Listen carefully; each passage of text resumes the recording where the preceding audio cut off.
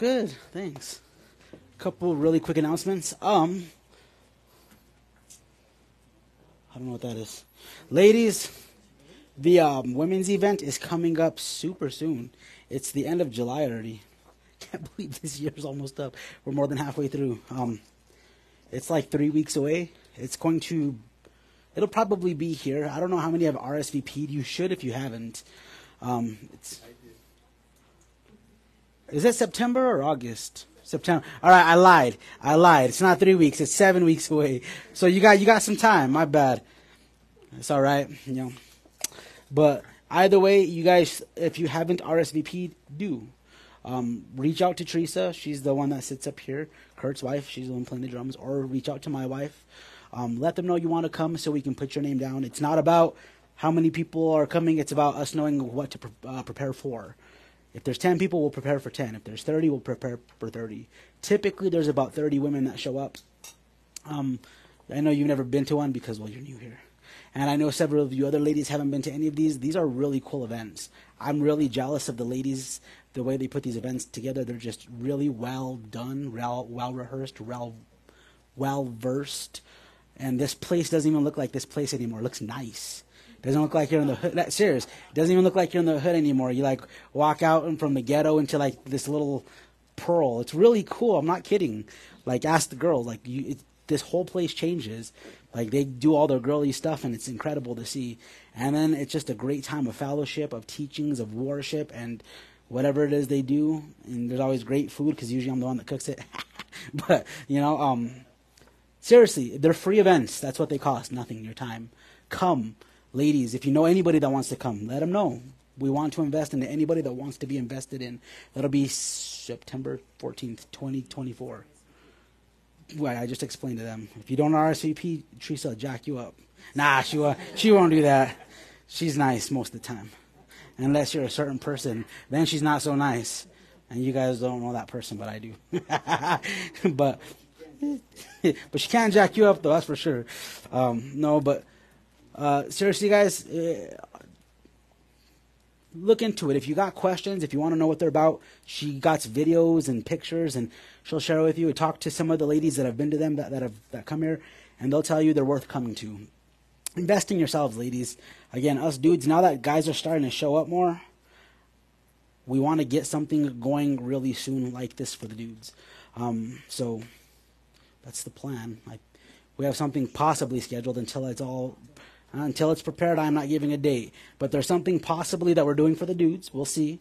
If the guys get together and do it, it's Emmanuel and Pastor Anthony. We'll see. If they get it together, we'll do it in October. If they don't, well, then we'll go out and eat Bob's. And we'll fellowship around patty melts and chili fries. But you guys want to open up your Bibles to Numbers chapter 3. We're going to cover chapters 3 and chapter 4. Numbers chapter 3 and chapter 4. Father, we thank you for being our God. We thank you for your faithfulness, Lord. We ask that as we get into your word, Lord, that you would open up our hearts to hear your voice. And what am I thinking? We bless you first, Lord. We lift your name high. We glorify you because you are the King of kings and the Lord of lords, and we just want to praise you, Lord. And then as we get into your word, would you open our hearts and open our ears to hear your word and to receive what it is you have for us this evening. I pray, Father, that you would get me out of your way, get me out of my own way, and have your way in and through me. I pray, Heavenly Father, that you would be glorified this evening in your word. Be glorified in the worship that we give to you as we go through your word. We pray that your word would challenge us, Lord, that your word would shape us and change us and transform us. Help us to be like you in our words, in our thoughts, in our attitudes, in our deeds. We love you, Lord, and we want you more than anything. You are the blessing that we so eagerly seek after, Father. And we just bless your holy name, and we ask this in Jesus' name. Amen. Sorry, my notes are loading. I don't know why they've been doing this lately. It's talking to the cloud, so I'll just pick up with what I remember. When I was young, I used to work at Gabaldon Mortuary. That was my family's business. Yes, that's pretty annoying, huh? That's the devil. Between my notes and this, I'm just going to sum it up to spiritual warfare. So God has something for you, so prepare. Who is it? Oh, well, that's rude, but I'm sure they don't know we're in here. But anyways, if you need me to turn it louder, I have a volume knob here, just let me know. But I worked for Gabaldon Mortuary. My family started the business like in the 50s, and it ran all the way up into several years ago, and it's still called Gabaldon Mortuary. It's just not run by any Gabaldonians. And when I was young, I would work there because it was the family business. You know, you'd go, and when I was young, I didn't like deal with the dead bodies so much. I pulled weeds, I washed hearses, cleaned the garages, cleaned the offices. You know, they had these blowers, and gas-propelled blowers, kind of like that annoying drill, but blew air. Those were fun. You know, you go to the street and just blow air at the cars, blow the dirt at the cars. Kind of jacked up too, but you know, I did it. The thing that was really difficult about working there was there were like 7 different owners. And one by one, kids would sell off their shares. And by the time I was working there were 4 primary owners. There was my Nina, Dorothy, my Nino, Liz. I know it sounds odd. I was baptized by 2 women. So one was Nina, one was Nino. That's why I call Liz Nino. My Uncle Greg and my Uncle Rick. They were the 4 owners when I was working there as a kid. And what made it difficult was they were all equal owners. So my Nina would tell me to go wash the hearses. So I'd be out there washing the hearses, drying them, and my uncle would come, "What are you doing?" "Washing the hearses." No, I need you to go pull the weeds." Stop what I'm doing. I go out there and pulling weeds. My Uncle Greg would show up. "What are you doing?" Uncle Greg told me to pull the weeds. No, I need you to go vacuum the chapel. We have a family coming. I'm vacuuming the chapel. My Nina would show up. "What are you doing?" Vacuuming. I'm serious. This was... Every single time I went to work, this was the issue. And it got to a point where, you know, they would end up in a fight, and they'd be like, "Look, we need one person to tell us what's going on. Like, there's got to be somebody who's in charge here." And it's hard because they're all in charge. And that's when you're working with family, there is that real head-butting that takes place. And the problem was, like, well, who do we listen to? Uncle Rick's the boss. So is Uncle Greg. So is Nina. So is Nino. Who's telling us who's paying me? At the end of the day, who's going to hand me the money? That's who I want to listen to, and it got to a point where we all had to agree whenever we came in, who's the boss for that day. Because there was no structure. There was no order. And all it did was cause turmoil in me and cause arguing amongst the owners. The reason I say that is because today God is going to show some of the structure of the Levitical layout for those who accompany the tabernacle. It wasn't like people just all like huddled together and they all just kind of took part and took position and went off and ran and did their own thing. God gave specific orders to specific tribes and lineages. I shouldn't say tribes because it's the tribe of Levi we're going to see today primarily. But the tribe of Levi contains several different tribes within the tribe is what I'm going to call them. We're going to see the Kohathites, the Merarites, and I can't remember the middle one. It's the one, stupid notes. I'll just read it. It's right here. Who is it? No, it starts with a G. It's like Girgashites. But it's not, I don't think it's the Girgashites. No, Gershon. The Gershonites. There you go. It's the Kohathites, the Gershonites, and the Merarites. And these are the 3 primary tribes that are spoken of from the tribe of Levi. These are the guys that get to work the tabernacle. Now, they don't all have equal shares. We're going to find that from the Kohathites comes a person named Amram. Amram has these kids named Aaron and Moses. These are going to be the primary guys who work the inner workings of the temple. The rest of the Kohathites and the rest of the Gershonites and the Merarites, they're going to do things like carry the blankets, carry the tarps that cover the tabernacle, carry the poles and the pillars. They're the ones that are going to do all the work as they travel. And that's going to be their primary job. And we're going to see that although those jobs look menial, they look like they're nothing much, that the temple could not function without them. They're primary. And I say that because that's an issue in the church today. We all feel like we got to be seen. We feel like we have to do this, what I do. And if you don't do this, well, then you're not doing much. And if I'm not going to do this, then I got to do what Kurt does. I got to sing so the world can see me. But the truth is, it's the unseen parts of the body that are often the most vital. You can live without a tongue. You can't live without a heart. Can't live without lungs. When's the last time you saw your lungs? If you saw them, you're dead. Because that's how that, unless you got a lung transplant and then they slapped your lung on the table and said, your lungs. But then those aren't your lungs anymore.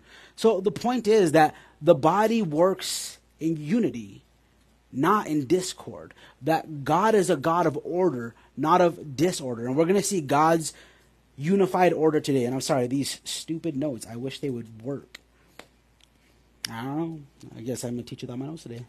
Chapter 3 of verse 1, it says, Now these are the records of the generations of Aaron and Moses at the time when Yahweh spoke with Moses on Mount Sinai.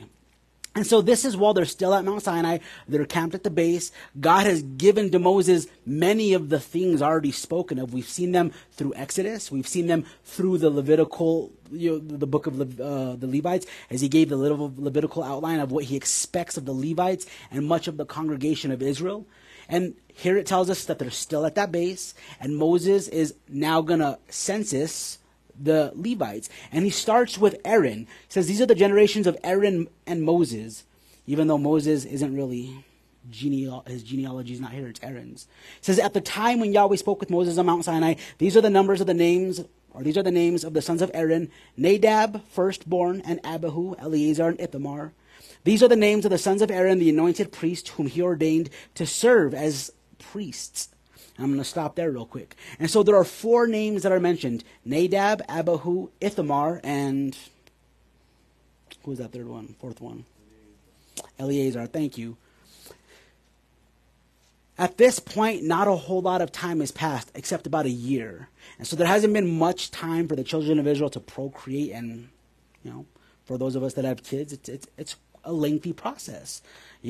Some people kick them out quicker than others, but you're still at a 9-month gestation period. It still takes time. The baby's got to cook. We call it bun in the oven. You're baking the baby.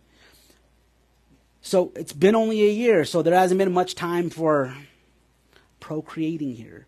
And so only 4 of Aaron's sons are mentioned. So with Aaron, Moses included, and these 4 sons, this is the whole entirety of the priesthood. Moses is special.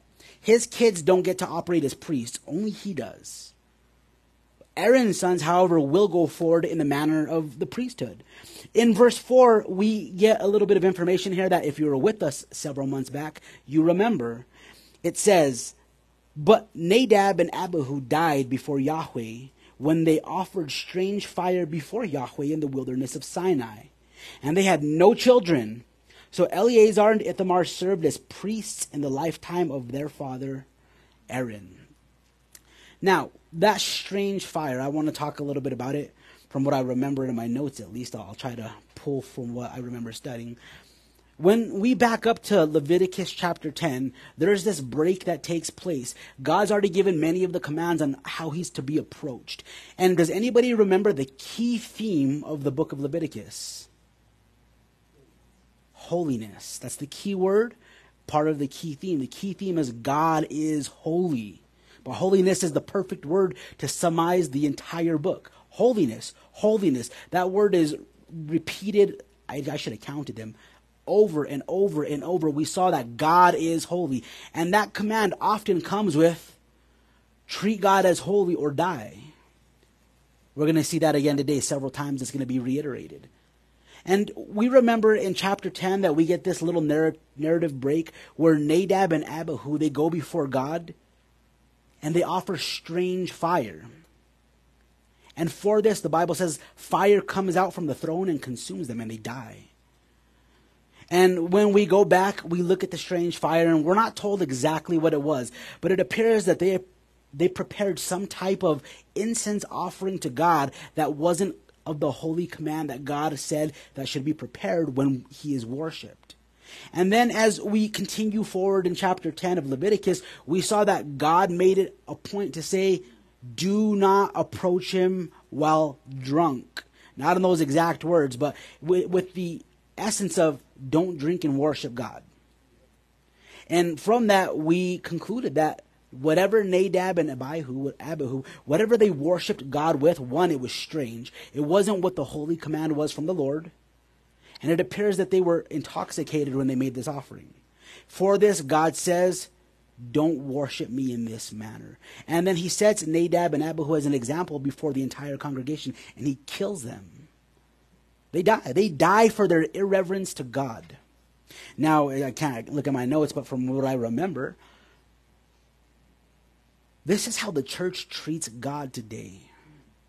And it is an extraordinarily sad thing to watch. Is we don't worship God the way he prescribes us to worship him. You see people worshiping God how they feel. As a matter of fact, that's the word that people use. I feel. Typically, when I hear words like I feel, the first thing I say is I don't care. I don't care what you feel. You'll feel my boot in your butt if you don't shut up. Yeah, I won't kick you in the butt. More than likely, it depends on what you do, but more than likely, you ain't going to get kicked in the butt. I love you guys. But your feelings, as much as I love them, as much as I want to be careful with them, I also don't care. I'm in this weird spot where I want to protect your feelings, but I also want to take your feelings and smash them up and throw them out the door, because we live in a society where feelings are the ultimate authority, and your feelings have to be set aside. And I'm going to tell you why, because your feelings lie to you. That is one of the most dangerous things that exist within you, is how you feel. And then we use things like the heart, right? We say, oh, just follow your heart. And we associate the heart with the feelings and the feelings with the heart. And then we read the Bible and it says the heart is deceitfully wicked above all else. Who can know it? God can know it. The Bible says your heart is evil. My heart is evil. Our feelings are evil. If I operated off every instinctive feeling that came within me, oh my word, I don't even want to share with you guys where I would be, because even to this day, to today, if I operated on my feelings alone, if I just disregarded the command of God and his holiness, if I disregarded the Spirit of God and his leading and direction, and I just followed my feelings, I wish I could tell you I've mastered them and, oh, I'm the perfect Christian. I'm not even close.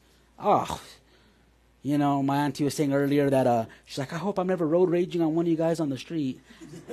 I feel like that when I drive all the time. I'm like, I hope that while I'm over here acting all stupid, it's not like somebody like Emmanuel says, hey, brother. I'm like, oh, crap, it's you. I did that. I was just checking to see how Christian you are, brother. No, like I get in my modes where it's like, Albuquerque drivers are stupid. I love my people, but like I watch them drive and I'm like, what is wrong with you? Like, I love you, but get off the road, please. Or learn how to drive. You got two types of drivers. The ones that don't know how to drive because they're too slow, or the guys that think this is the Indy 500. There's like nobody that just is that good middle. And I'll be honest, I'm sometimes on both ends of that. I think about it too. Her, oh, you got snitched. It's because she's got the challenge. Oh, you got a car like that. I mean, but if we based life off of how we feel, you would find that you'd be living in sin the majority of the time. You wouldn't come to church the majority of the time. You want to know how often I feel like coming? Seriously. Yeah, whoever said, did Kurt say that? Dave said that. Thanks, Dave. No confidence. It's true though. I'm tired. I'm so tired. Like, I am. I wish I wasn't. I wish I wish I was that bunny on the old school commercials that just never went, what is it called? The Energizer bunny? That thing just goes. I'm not like that. Like, I get tired, man. And I'm like, and it's before churches and I'm the most tired. Come like 5 o'clock on Wednesday, I'm like, I'm going to call in. I tell my wife all the time, I always make the joke and she says, let's do it. We love coming. Please don't take it wrong. But it doesn't change the fact that I'm tired. Sunday mornings, I love you guys, but I want to sleep in. I'll be honest with you. I would love to sleep to like 10. But I don't, because I love you guys. Because I love the Lord and the calling that he set before me. Doesn't mean that I don't feel these things. You might think like, well, I'm a terrible person. Oh, yeah. That's why you don't follow me. And if you've been following me, stop. Following me is by far one of the stupidest things you will ever do. You don't follow men. You follow the living God. Now, God has placed me here as a directional post. And he's given me a voice and he speaks through me. but you don't follow the message. You follow the one whom the message is about. You follow God. Nadab and Abihu, they worshipped God how they felt. And for it they died. We see this play out again in the New Testament church with Ananias and Sapphira. They essentially do something similar. Not in those exact, I'm not going to break down what they did, but essentially they lied to God, they worshiped God with how they felt rather than what the command from God was. And the crazy thing about the command from God is they weren't bound by anything. What they did is they decided to lie to God. And by doing so, they dishonored his holiness. I'll tell you what they did. So in the early church, what they would do is people would sell their stuff, and they'd bring it to the apostles, they'd give it to the apostles, and they'd live like in a commune. And everybody would just take care of each other. And so Ananias and Sapphira, we don't know much about them, but they had money to some degree, and they sold their stuff. And they came in, they laid the proceeds at the feet of Peter. And they say, here's everything that we've had and sold, and we give it to God. And Peter's probably like, dope. And then he looks at them and says, Ananias and Sapphira had gone off into the market. He tells Ananias, why have you conspired to lie against the Spirit of God? He goes, huh? He says, you're lying to God. He says, when you sold the property, it was yours. The property was yours. It was always yours. And then you sold it. The proceeds were yours, Ananias. They were yours. You didn't have to give anything if you didn't want to. He says, so why have you lied to God? He says, have you kept this and this much amount aside? Ananias says, yeah. He says, because you've lied to God, today these men will bury you outside this door. And he drops dead. A couple hours later, Sapphira comes in and he tells Sapphira, hey, did you sell the lamb for such and such a price? She goes, yeah. He says, why have you conspired together with your husband to lie to the Spirit of God? She goes, huh? She says, yeah. The land, it was yours. The money, it was yours. See, the issue was they sold their stuff. They held back price, and then they came to Peter and said, we give everything to God. We sold it, and we give everything, all the proceeds to God. He tells them, it was yours. You could have done anything you wanted with it. You could have kept it. But you lied to God. You have treated God with irreverence. And he tells her, for this, you'll be buried next to your husband. She's probably like, wait, what? And then died. And they dragged her out and they buried her out next to her husband. And it says fear gripped the church. Can you imagine if God did that to the church today for our irreverence? There would be no Christians left. At least in America. Because we are in such a way that we just worship God in such an irreverential way by and far. And that's not meant to be a slap at you guys. It's meant to be a wake-up call and a check. God is holy and he's meant to be treated as such. And if we were to treat God the way it's designed for us to treat him, Christianity in this country would bloom. And it would be a powerhouse to be reckoned with instead of, we're like a crippled, dying, diseased old man in America. The church has such little power.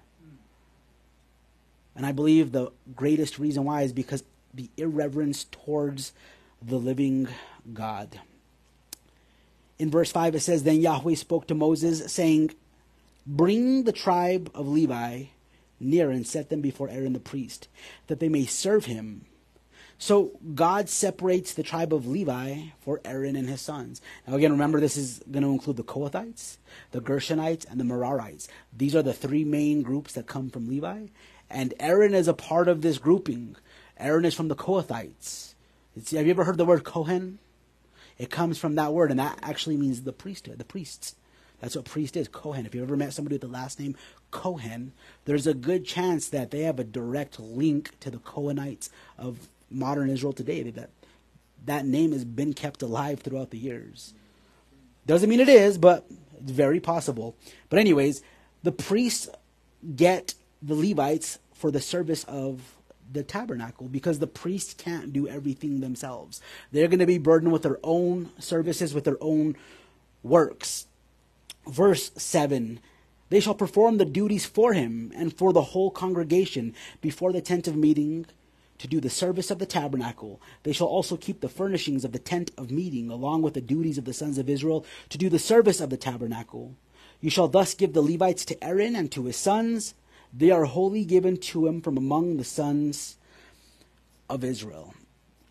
And so it's pretty simple and straightforward. God is preparing to set the tribe, these three groups of this tribe, apart for Aaron and for the helping of the tabernacle.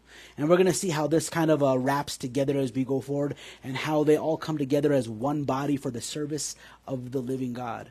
And this is going to apply to a lot of you guys, because just like we're going to see the service of the tabernacle, this is how the service of the church works today. It's not meant to fall on the head of one person.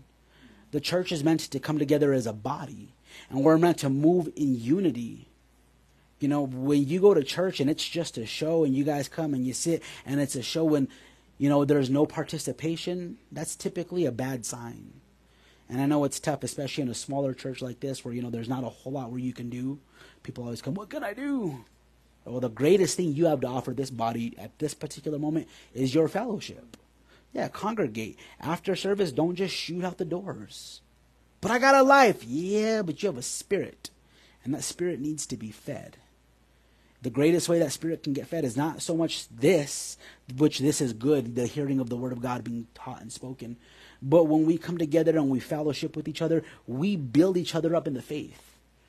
The Proverbs, it's written, it's like Proverbs 17, that iron sharpens iron, so one man sharpens another, as iron sharpens iron. This is iron, one's you, the other somebody else. You come together and you sharpen each other up. That is one of the greatest gifts God has given us, is fellowship.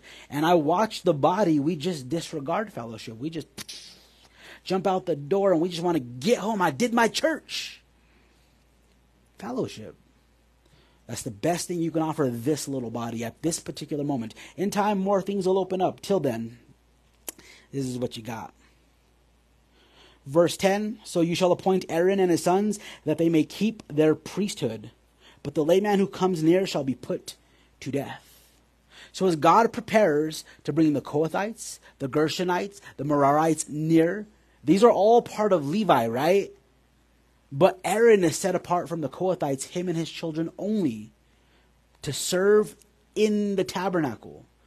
God puts the warning at the forefront, says if the layman are the Kohathites, everyone that's not Aaron and his sons, the Gershonites, the Merarites, anybody, or from any of the other tribes, if they come near, what will happen to them? They will die. It's at the forefront. It's a warning. The essence of what God is saying is, I am holy, and I shall be treated as such, and if you don't, I will kill you. Now, I know that sounds harsh, right? Because what's one of God's commands? What is it? Thou shalt not murder is what it is. It's not kill. Did you know the Bible has no prohibition on killing at all? There isn't. Killing is actually a necessary thing. Unfortunately, it is. Killing is something that should be done. I think people should die. I think there's a lot of people that need to die. You think I'm kidding? I'm not kidding. I could think of a couple groups, we'll call them branches, that should be strung up and hung for treason. I'm being very generic. We have a constitution that has been violated on so many fronts, and in that constitution it says the penalty for treason is death. That hasn't changed. That's still there. Why are they alive? Did you know if we were to take that seriously, people would stop violating the oath of office? But we don't, because we're nice. And we care about your feelings. Your feelings mean more to us than our freedoms. Violate the oath. Go ahead. Violate our freedom. No, I think they should die. I think pedophiles should die. If you are charged with murder, and it is with absolute certainty, it is without a reasonable doubt, it's more than just hearsay. There is 100% undeniable proof, video evidence that you murdered somebody, you should be murdered, you should be killed. If we did these things and implemented these things, I'm going to say 50% of America's crime would stop. The corruption in government would stop. Did you know that everything that I just mentioned by and far was implemented by God? Most of you were with me as we went over these through Exodus and in Leviticus, right? The death penalty, lex talionis, the law of exact retribution, that was given by God. In this day, the law that was violated was God's law. And he gave the parameters for the violating of that law was death. And he mentions why they die, so that the children of Israel would fear the Lord and not sin against him anymore. But when you give no penalty for error, then nobody cares. That's why all these people that are on drugs on the streets, they just keep doing them because they get locked up and they let them out 2 days later. That's why pedophiles now we're in a movement where they're trying to make it normal. I can't even wrap my head around that they're trying to make pedophilia normal. Dude, if you're a pedophile, don't even come near me. I don't care if I'm a pastor. I'll turn thug on you. The pastor's going out the window, bro. I'm gonna start talking hood. I'll jack you up unless you're coming to repent. But if somebody's trying to talk to me about I want to have sex with the little boy, you're not meeting Pastor Walter. I'm just gonna let you know straightforward. You're gonna meet somebody else. And I don't care. You guys can leave the church back. I can't believe he did that. I'll do it. I don't even care. And if you can't get behind me on that, I'm okay with that. And I will answer to God for that. And I will answer with the whole heart. I'm not okay with that. Raping little kids. Do you know what that's going to do to this next generation? It's going to destroy them. Rape destroys people. Why do you think so many of these people that are molested end up the way they are? You know this whole transgender movement? If you were to sit down, if we were to do an actual study, I'm going to say probably 80 to 90% of them were molested as children. There actually is some research. You'll find most of them come from childhood trauma, most of which deal with sexual assault. It disorients, disfigures the perception of their reality, and it absolutely jacks them up.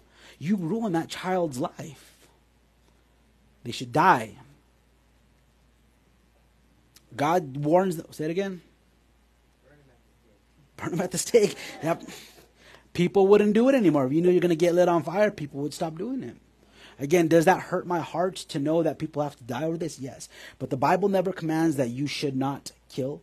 Commands that you should not murder. That is killing with malicious intent. That's pre-planned killing. It's the idea of you've done nothing deserving of death, and I'm going to kill you out of hate because I don't like you for whatever my reasons might be. Josh's beard just looks a little bit cooler than mine. He's got to go.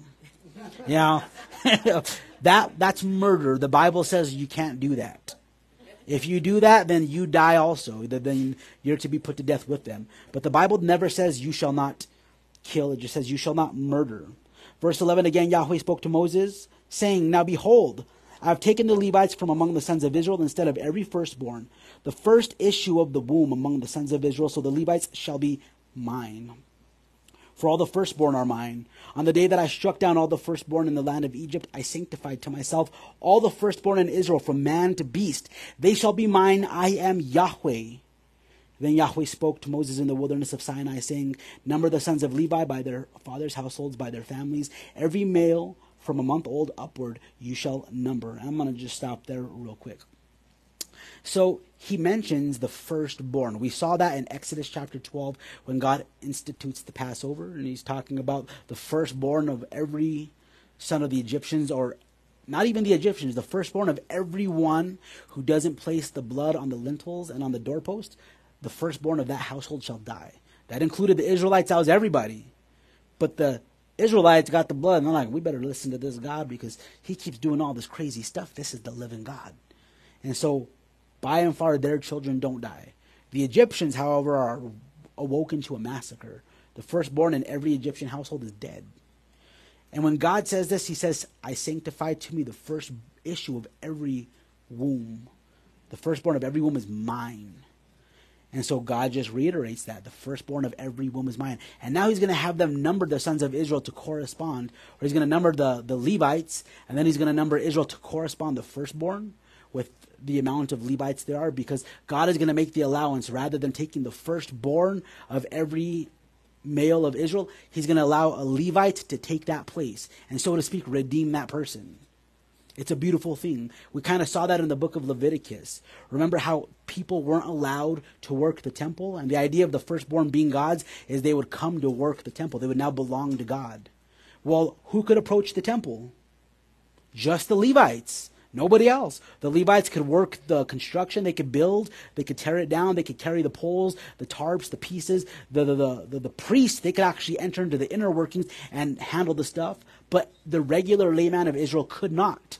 So God's going to make the allowance for the children of Levi to cover the firstborn of every of the firstborn in the entire nation of Israel. So then in verse 14 he says, Yahweh spoke to Moses in the wilderness of Sinai, saying, number the sons of Levi by their fathers' households, by their families, every male from a month old and upward. You shall number. So Moses numbered them according to the word of Yahweh, just as he had been commanded. These then are the sons of Levi by their names, Gershon and Kohat. And I said Kohat so quickly. In Hebrew, there's no th. It's just t, t. So sometimes I'll use the th, but usually I'll say t, because I like it better. It just sounds more proper. It's Gershon, Kohat. Where am I here? And Merari. These are the names of the sons of Gershon by their families, Libni and Shammai. These are the sons of Kohat by their families, Amram and Ishar, Hebron and Uziel. And the sons of Merari by their families, Mahli, Mushi. These are the families of the Levites according to their fathers' households. Of Gershon was the family of the Libnites and the family of the Shemites. These were the families of the Gershonites. Their numbered men, in the numbering of every male from a month old and upward, even their numbered men were 7,500. The families of the Gershonites were to camp behind the tabernacle westward. And the leaders of the fathers' households of the Gershonites was Eliasaph, the son of Lael. And so we see of the Gershonites, 7,500 are numbered. And where do they camp? They camp, is it eastward or westward? Westward. In my notes, I have it all documented. Man, I'm so bummed out by this stupid thing. I'm going to try something right away. You know, I did that the other day where I don't know what I did. I did something stupid and all my notes disappeared and I had a panic attack. Yeah, no, I flipped my wig. I got 6 years worth of notes and my goal is at some point to translate all these into commentaries. And I freaked out. And then I was going through all the settings and it turns out that they were still there, just on the cloud. But I don't know why it's having trouble reading the cloud. I don't know what the issue is. But, huh? It's fire? It's that good stuff, bro. I don't know. I'm lost. I don't know what he means. But anyways, so the Gershonites, they camp on the west side of the tabernacle. And in verse 25, it says, now the duties of the sons of Gershon in the tent of meeting involved the tabernacle and the tent, its covering and the screen for the doorway of the tent of meeting, and the hangings of the court and the screen for the doorway of the court, which is around the tabernacle and the altar and its cords, according to all the service concerning them. And so of Gershon, there's 7,500 of them, and their job is to carry the tents. So if we remember back in Exodus, we saw the construction of the tabernacle. And there is a ton of tarp-like things, animal skins.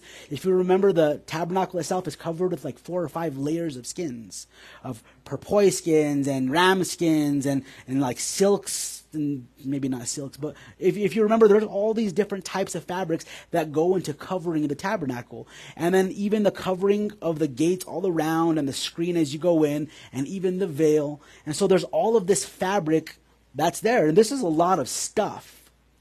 God says the Gershonites get the honor of being able to move those. Now, if you're a Gershonite, you might think, well, that's whack.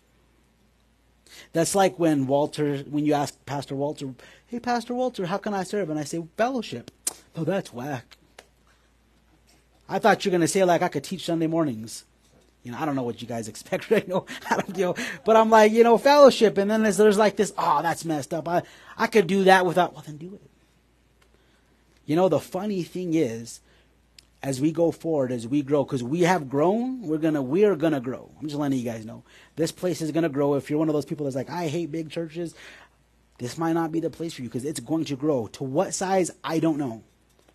For those of you that have been here from the beginning, we've seen this place go to where there's nowhere to move, and then it shrinks, and then it grows, and then it shrinks, and then we're growing again. And now there's a lot of young men showing up, and that's the most exciting part, because the men are where it's at. I love you ladies, but the men are where it's at.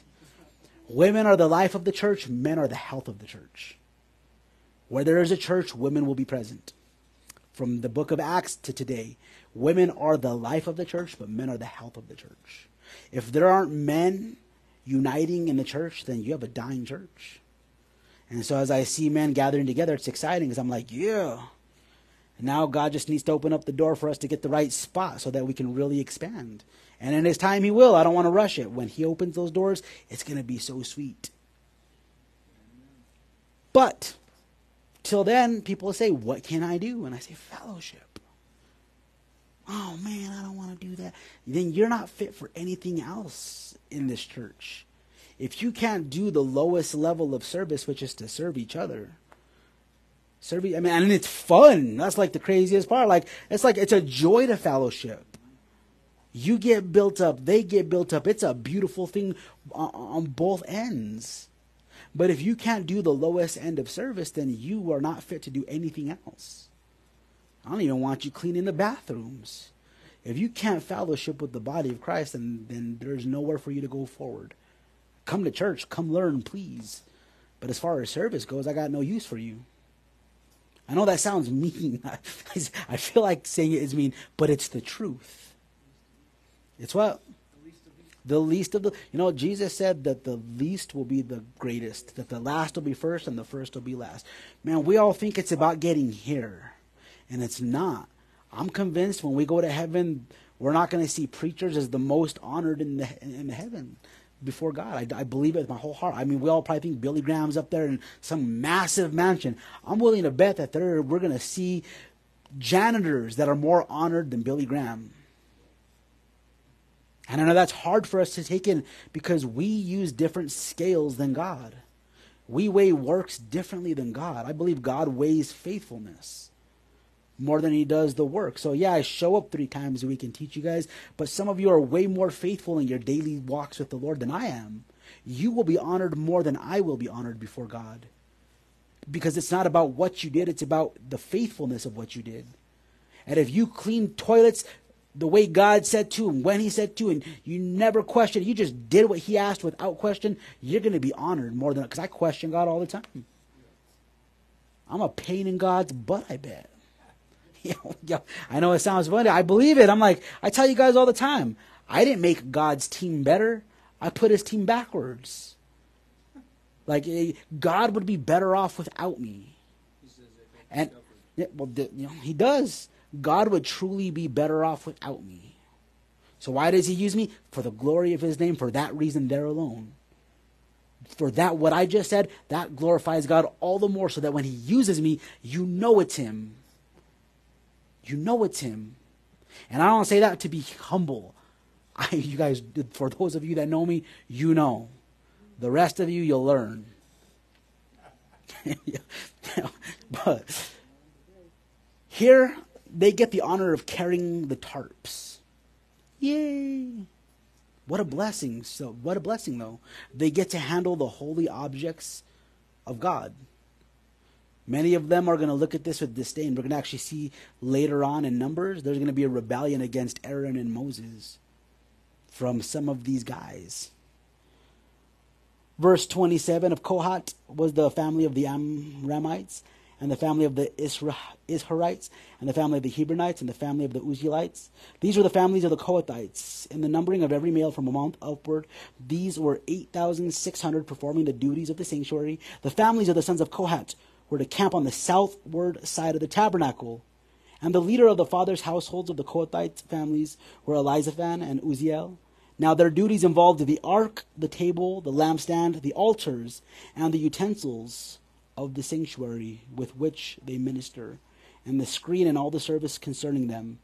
And Eleazar the son of Aaron, the priest, was the chief of the leaders of Levi and had oversight over those who performed the duties of the sanctuary.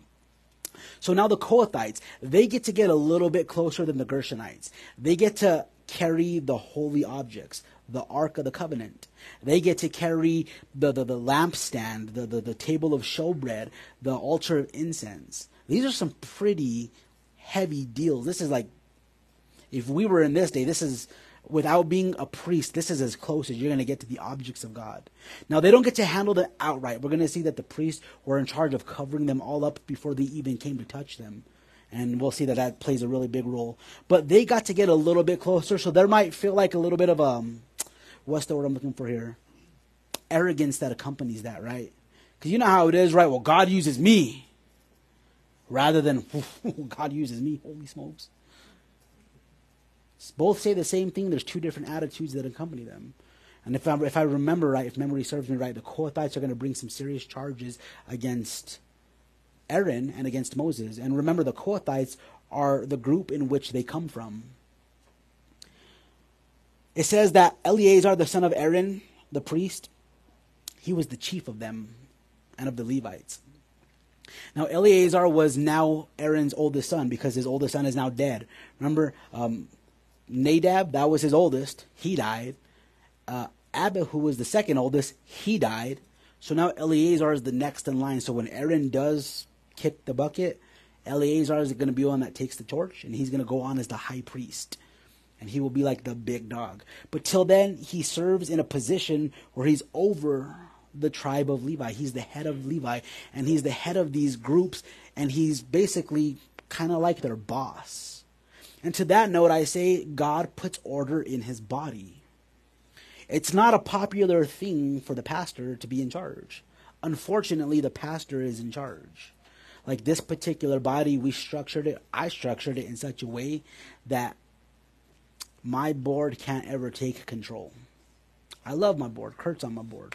I take their advice. I think that the board is absolutely necessary.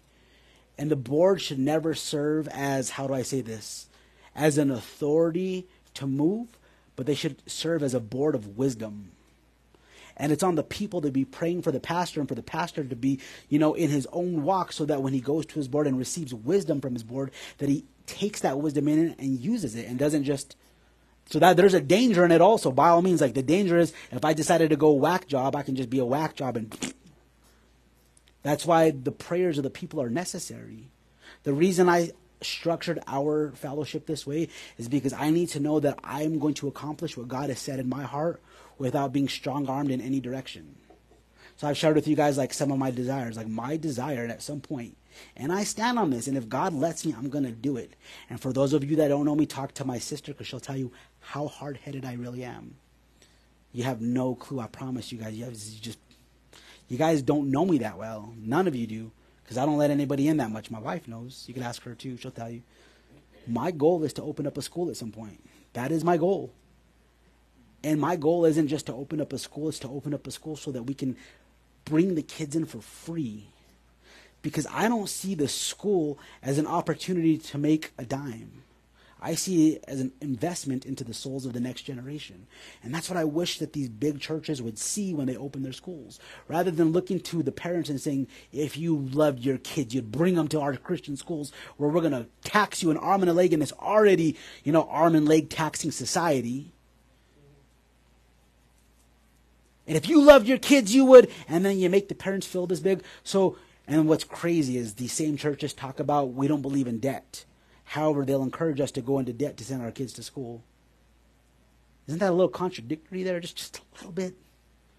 And the crazy thing is they have the funds to send their kids to school for free. They have the funds to send every kid in their school system, these private Christian school systems, for free. So why wouldn't they do that? What do you think the reason is they don't do that? Because there's no profit in it. And to that pisses me off. Because the profit is the souls of these kids. What do you mean there's no profit? The profit is you're reaching the entire next generation. Yet you're not making a buck on it. But that's what the tithe is for. What do you think? That's not just money that just comes in to sit there. That's money that God brings in for the building up of his body. But the churches take the tithe in, we sit on it, We stack, store, stack, store, which I'm learning. I was talking to somebody. We have to learn how to be, what's the word we used earlier? We have to learn to be good stewards with what comes in. You can't be just stupid with it. But we stack and stack and stack so much that we can spend $50 million on a building. And then another 30 or 40 million on another building. Which, cool. But then we're going to turn around and tell you 10 grand tuition. Why not just ditch the buildings, use the massive campuses you already have, and invest in these children? And stop weighing the necks of these people that are giving. That's my goal. And I've told you guys, if God ever brings us to that point, and if my board ever looks at me and says, I think it's a bad idea, we need to make money, I'm going to fire them on spot. Because in my bylaws, I reserve that right. And if they don't got that vision, then you have no place on my board. And that's harsh. I know that's mean. I don't care. I'm serious about that. Now, they're welcome to give me some insight, and I'll listen to certain things. When it comes to that, I'm not listening. That is something that God has put in my heart, and I'm going to do it so long as he opens that door. And that is not a joke. Kurt, I don't want to fire you. you know, man. You know. He's like, I don't care. You don't pay me anyway. I'll stop making you coffees. You have to make, but in all seriousness, it really is a big deal, and God has risen up certain people to certain positions, and it's not always an easy thing to submit to the vision that God has given to the leader, but trust that God is working through that leader, and God is using that leader. Again, my perception isn't perfect, so when people have ideas, I'll listen, and I want you guys to know whenever you present me ideas, it's likely that I've already entertained the idea you're going to present. Present it anyway. I never just make decisions spur of the moment. It's not what I do.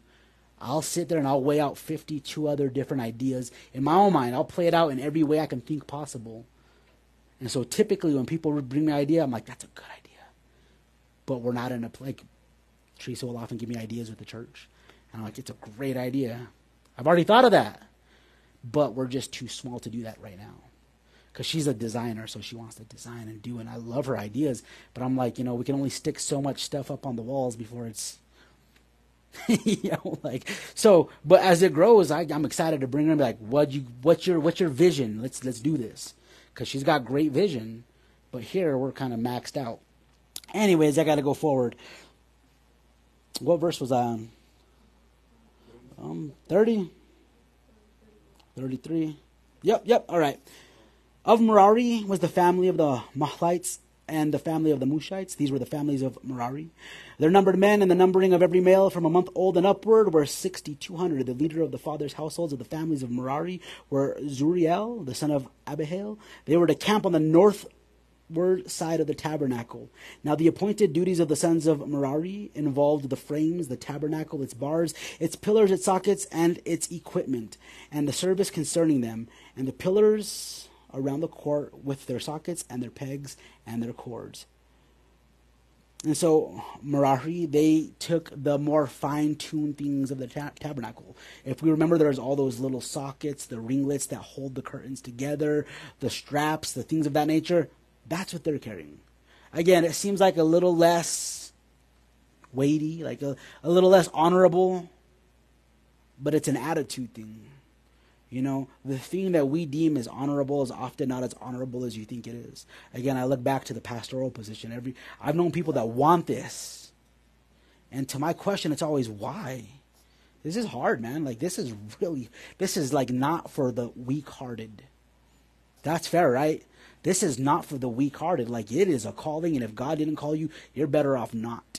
I'll actually try to talk people out of it when they're talking about, this is what I want. It has to be a burning in your bones. It has to be a call from God. It has to be something that you can't shake. I was once asked, if you could do anything other than be a pastor, what would you be? And I thought about it. In my mind, I was like, rap. I'd be a rapper. Before I spoke, I said, honestly, I can't do anything else. And my pastor at the time said, why? I said, because God has called me to this, and it's a burning in my bones, like Jeremiah. I can't. I've pursued other things, and I can't. God has set a fire inside of me, and I can't remove that. And he smiled, and he said, typically if people say If you could do anything else and you say that, he says, go do that, but don't be a pastor. It has to be a burning call from God, and you'll know it. But anyways, it's not as honorable as you think. All that to say, and so here the Merarites doesn't seem too honorable, but they get to serve the living God in what they offer.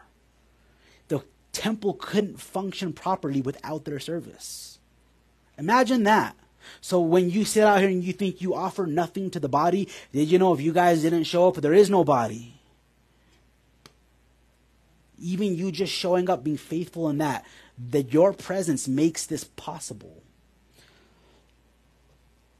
Now, those who were to camp before the tabernacle eastward before the tent of meeting toward the sunrise are Moses and Aaron and his sons, performing the duties of the sanctuary for the obligation of the sons of Israel.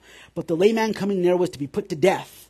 All the numbered men of the Levites whom Moses and Aaron numbered at the command of Yahweh by their families, every male from a month old and upward, were 22,000.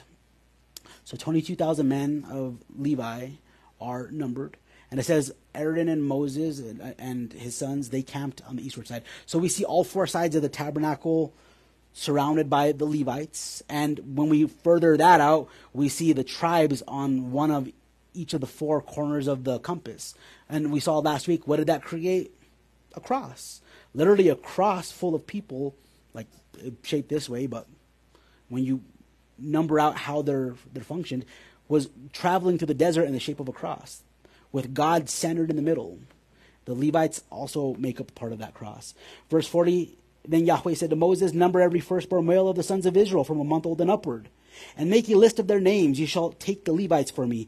I am Yahweh, instead of all the firstborn among the sons of Israel and the cattle of the Levites, and instead of all the firstborn among the cattle of the sons of Israel. So Moses numbered all the firstborn among the sons of Israel, just as Yahweh had commanded him, and all the firstborn males by the number of the names from a month old and upward, for their numbered men were 22,273. So we see a little bit of an overlap here, right? How many Levites were there? 22,000. How many firstborn of all Israel are here outside of Levi? 22,273. So there's that 273 extra of the firstborn of Israel. Well, God's going to make a compensation for that here at the end of the chapter. Then Yahweh spoke to Moses, saying, take the Levites instead of all the firstborn among the sons of Israel and the cattle of the Levites, and all the Levites shall be mine. I am Yahweh. For the ransom of the 273 of the firstborn of the sons of Israel who are in excess beyond the Levites, you shall take 5 shekels apiece per head. You shall take them in terms of the shekel of the sanctuary. The shekel is 20 gerahs. And give the money, the ransom of those who are in excess among them, to Aaron and to his sons. So Moses took the ransom money from those who were in excess beyond the ransom, beyond those ransomed by the Levites. From the firstborn of the sons of Israel, he took the money in terms of the shekel of the sanctuary, 1,365 shekels. Then Moses gave the ransom money to Aaron and to his sons at the command of Yahweh, just as Yahweh had commanded Moses. So for the 273 extra, God says he's going to make an allowance for them to be somewhat redeemed or ransomed at 5 shekels a head. And then that money is given to Aaron, and I have no clue what for. I was digging last night trying to figure it out, and I'm like, doesn't say whether it was for his personal use or for the continuation of the tabernacle into the temple. He just says he gave it to Aaron, and just like the Levites were given to Aaron for his use, and God did designate specific things for them, but I don't know if I should do chapter 4. We're already at an hour. I'll leave it up to you guys. You guys want to do it? It'll take me about 15 minutes, or we can just push it off till next week. It's essentially going to say everything we just went through. That's why I was going to do chapter 3 and 4. Your guys' call. So next week we could just do this again, or I can spend 15 minutes and cover it right away. I'm going to let you guys make the call. Because it's everything we just said. God has a way of being repetitious. I'll leave it to you guys' call. Let's do it next week. Next week it is. Kurt spoke for you all. So, huh? The reason why is because there's stuff that you wanted to go over. I think I got it all, but we'll see. Father, we thank you for being God. We thank you for your faithfulness, for your goodness, mercy, and grace. We pray, Lord, that you would continue to move our hearts, Father, to do what is right before you in our daily lives, that we would treat you as holy, that we would walk in reverence before you, Lord. Help us not to take advantage or to take for granted, I should say, our times with you in your word. To not take advantage of our times in prayer, our times of worship, to not take advantage of your body, Lord. This is a precious thing that you allow us to do, to gather together. And would it not be something that we just brush off to the side like it's nothing? Help us to revere you in all that we do, Lord. And as we do so, would you continue to build us up in the power and strength of your might, Lord. Cleanse our minds of the way we think, Lord. Change our thoughts that we would think like you, our attitudes that we would reflect you, our words that we would speak like you, and our actions that the world would know and see you in us. We love you, Lord, and we thank you for your faithfulness, for this time again together in your name. We bless you. In Jesus' name.